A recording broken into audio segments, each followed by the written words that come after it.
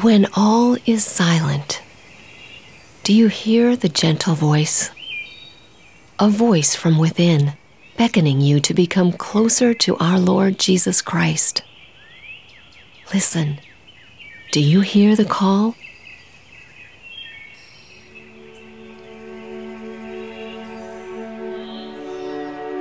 The roots of the Order of Carmel are deep, stretching back 8 centuries and across thousands of miles to the Holy Land. It was there, on Mount Carmel, in the late 12th century, that former Crusaders settled in search of the living God. These men, in imitation of the prophet Elijah, chose to dwell on the mount hallowed by his memory and deeds, and lead solitary lives in devotion to God.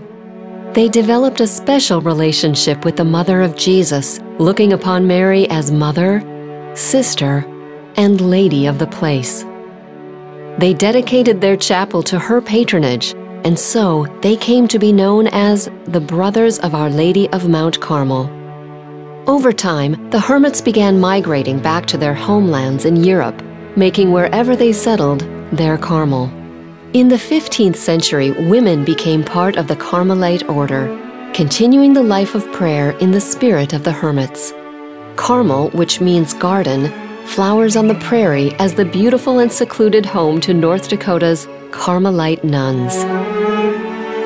The way of the original hermits, living in silence and solitude, is still maintained in the perpetual enclosure of its North Dakota modern counterpart, the Carmel of Mary Monastery. For most of their day and night, the sisters cultivate an atmosphere of silence throughout the monastery, for it is through prayer that the Carmelite nun seeks God.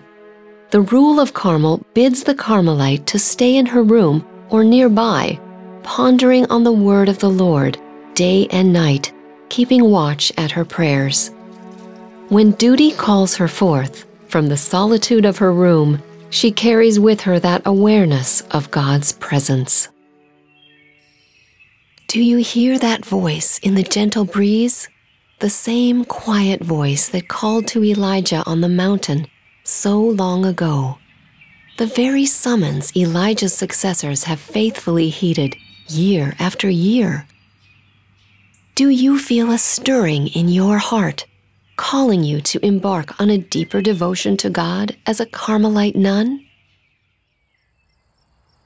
At the Carmel of Mary Monastery, the day begins at midnight. The nuns rise from their sleep to offer their praise to God, offering reparation for the nighttime sins of the world. The sisters then retire for a few more hours of rest. They rise again at dawn to begin the morning by coming together in prayerful chanting.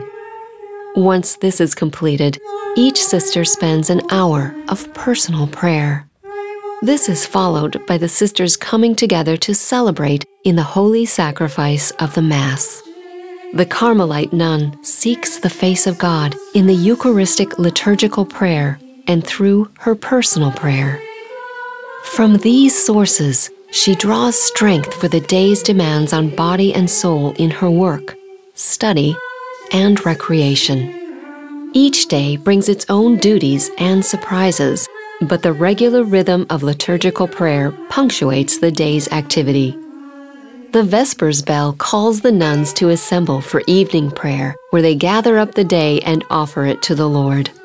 Another hour of personal prayer follows Vespers. A period of recreation rounds out the day. The observance of silence is relaxed, and the nuns come together and share their day.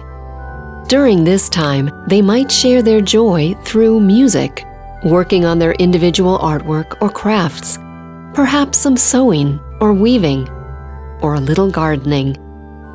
They might spend the time doing some baking, possibly joining together for a fun celebration, or simply enjoying some lively conversation. After night prayer, when the time to retire comes, the Carmelite is ready to rest. The quest for God is a lifelong adventure, and for the Carmelite nun, there are specific stages along the journey. When a woman hears the Lord beckoning her to Carmel, she asks to enter the monastery.